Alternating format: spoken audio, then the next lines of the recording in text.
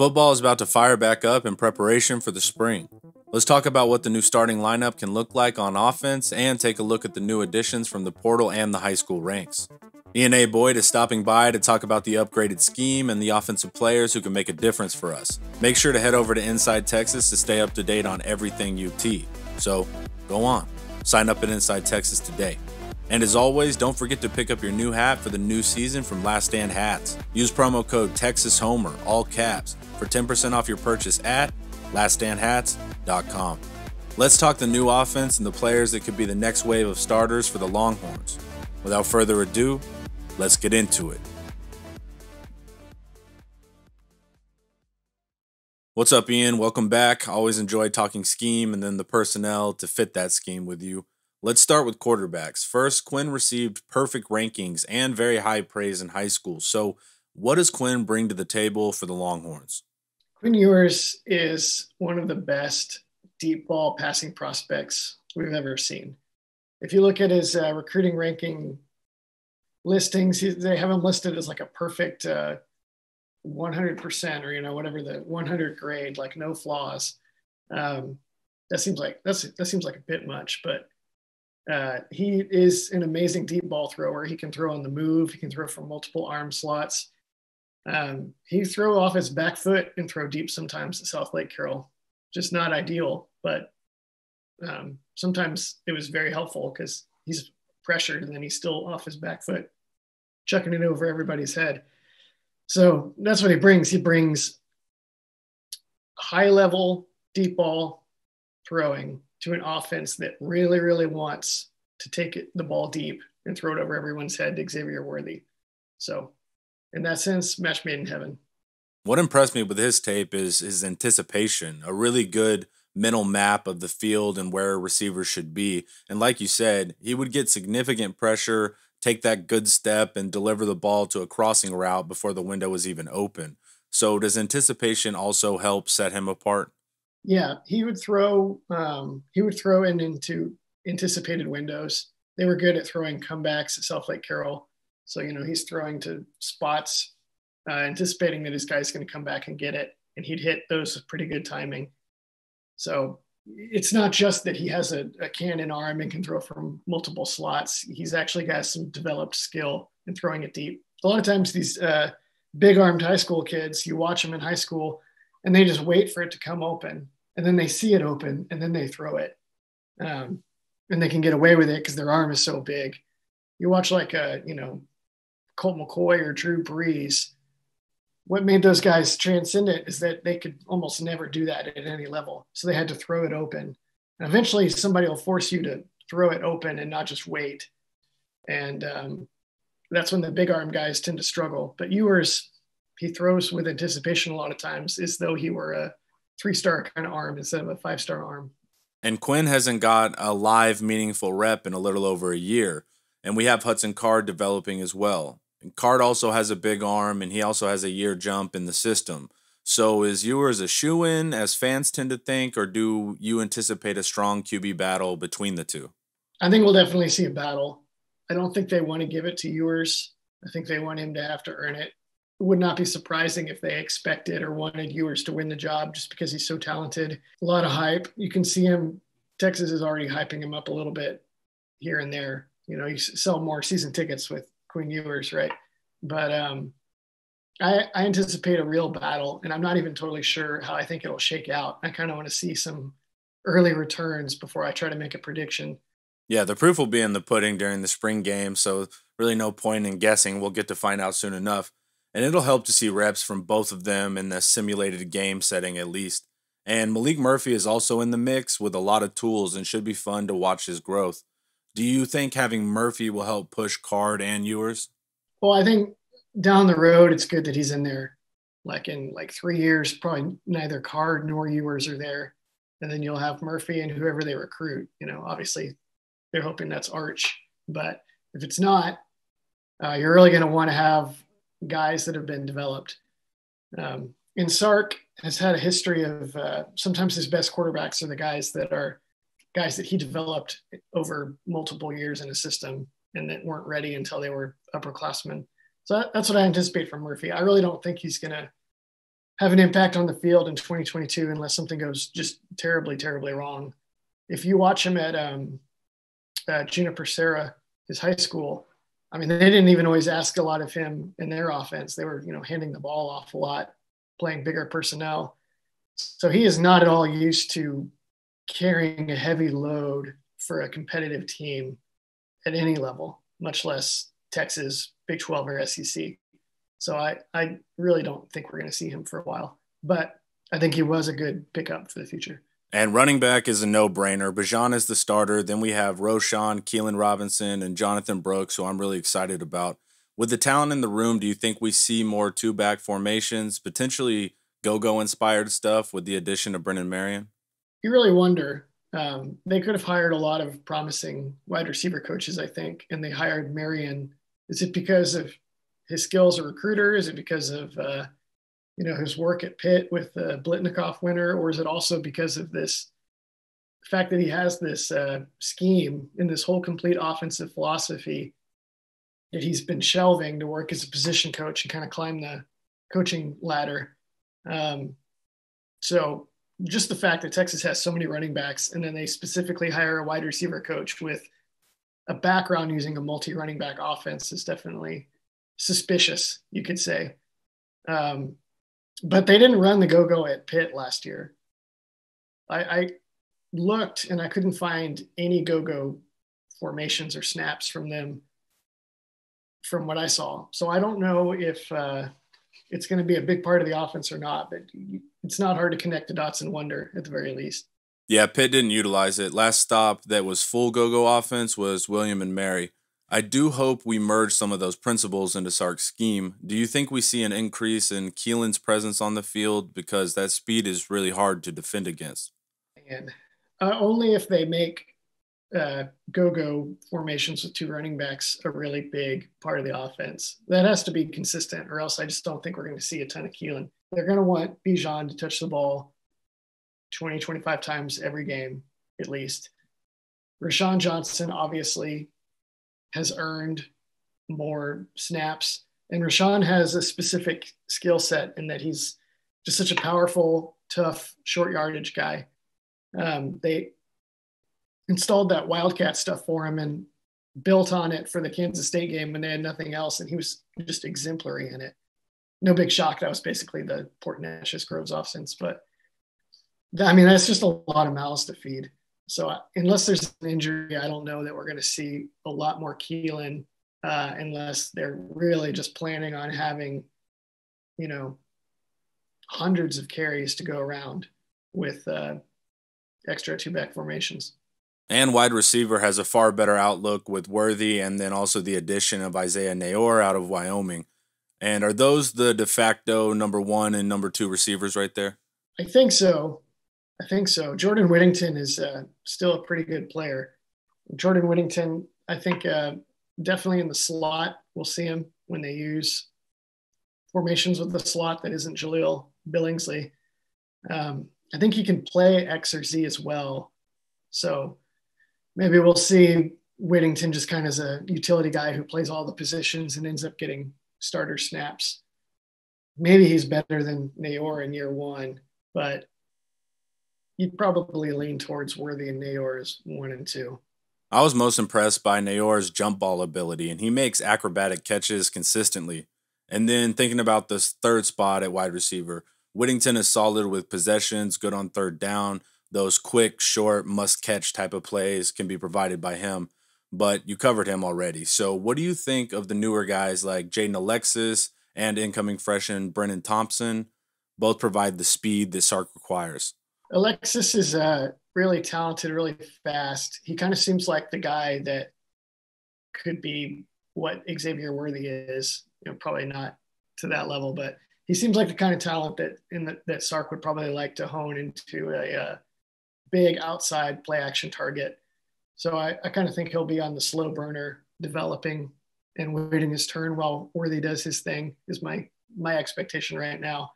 And then Brennan Thompson, sort of the same. He's got such game-changing speed.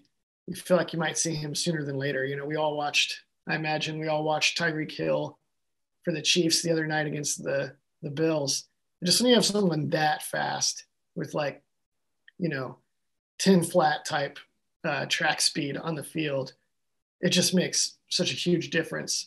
So Brennan Thompson, might we see him early? Maybe. But he's also got a ways to go in terms of translating track speed into actual football skill.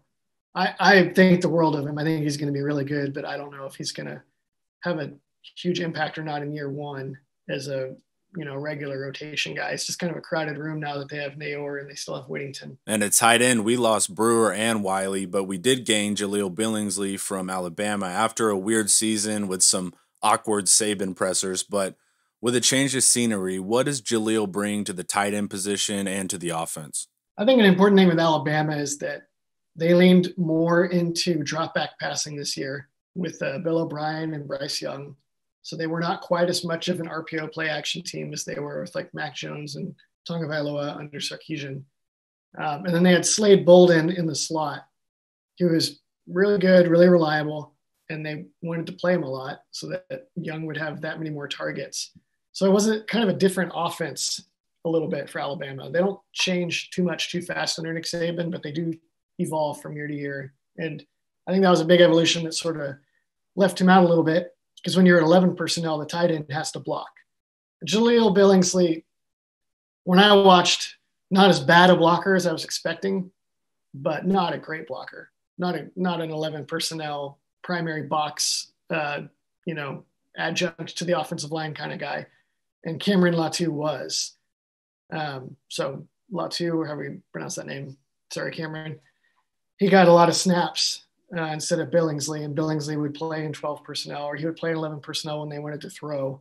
And you can see all the talent is still there. He's running great routes. He's almost like he reminds me a little of Lil Jordan Humphrey in that he's like a big tight end shaped kind of guy, but more of a receiver. He's a better blocker than Humphrey. Probably not as quick and twitchy, running little option routes underneath, but maybe better long speed going down the field than Humphrey. So I think probably they'll play kind of like Texas did in 2018, where they have a box tight end that's doing the real blocking. And then the move tight end, last year was Cade Brewer, and he did a lot of blocking too. I think they'll change that position this year to where it's much more flexed out running routes like Humphrey. And that'll be Billingsley. They probably play, I think they'll play a lot of 12 personnel with him. He's a tremendous talent. And when we're talking 11 personnel, meaning one tight end on the field, do we likely see more Gunnar Helm due to his blocking ability? Yeah, Helm Hammerhand, that guy, pretty good blocker last year as a freshman. You can go find his sporadic snaps last year, and he's a little skinny. He's like 6'5", 235 maybe last year, and he's out there scrapping and drive blocking as hard as he can and pretty effectively. There's some thought that he was going to replace Jared Wiley one way or the other this year, just because he's better for that role. Hence Wiley, looking for greener pastures. And boy, did he ever find it. That him and Sonny Dykes is a great fit. But yeah, Helm Hammerhand, probably the best blocking tight end on the team. Chance to gain more weight and strength this offseason. I think we're going to see him a lot. When they want to play 11 personnel and just throw the ball, just slide Billingsley inside. He's definitely a good enough blocker to do that. But when they really want to run the ball, or they want to run RPOs where the tight end is blocking, I think we'll see a lot of Helm. And we have a couple more names of note. First, I'm a fan of Juan Davis and his positional versatility. He can serve several roles, and he's effective after the catch as well. Do you think we will see more of Juan this upcoming season? Mm-hmm. I think we probably would have seen him more if they hadn't picked up Billingsley. He's a solid blocker, it looks like. I think he can grow into being the kind of blocker that Cade Brewer was last year. And then he offers more in the receiving role that Cade Brewer played last year than Brewer would, I think. He still has his quickness. Brewer lost a lot of his quickness over the course of time at Texas because of knee injuries and gaining weight. So I think he's going to be sort of a slow burn, talented athlete, but just has to add a few more skills here and there and blocking and receiving and a few more bits of muscle here and there and bits of strength. And then he'll end up being a regular component to the offense. But in the meantime, probably, special teams back up, come in and plow a road for Jonathan Brooks when they get up big on teams from throwing over their heads to Worthy, that kind of role. And as you know, the fans will have us arrested if we don't mention Jatavion Sanders. Fans are asking about him all the time. I hear questions often, and we aren't seeing him at the rate most assumed. So, where is Jatavion, and do you think we can get him some more meaningful reps this season? It's probably in his court right now. He's not the blocker that Helm Hammerhand is, so you're not going to see him over Helm. They have to have somebody that is a reliable, versatile blocker. That's an easy role to get a lot of snaps if you're a tight end, and that's not going to be it. Great receiver. Hear great things about his receiving skill at Texas so far. But they just added Billingsley from the national championship runner-up team. So it's going to be kind of tough to beat out Billingsley for the receiving tight end spot. So then you're looking at, is he going to be next in line for backup snaps, where he's got to compete with Juan Davis, who has a similar profile? Or maybe they create a 13 personnel package, get 3 tight ends on the field, and let Billingsley and Jatavion hunt matchups outside as pure receivers. Could see that. It's just one of those things, though, where it's like everybody wants to see more of Keelan Robinson. Everyone wants to see more of Rashawn. Everyone's going to want to see Nayor and Whittington and Worthy on the field.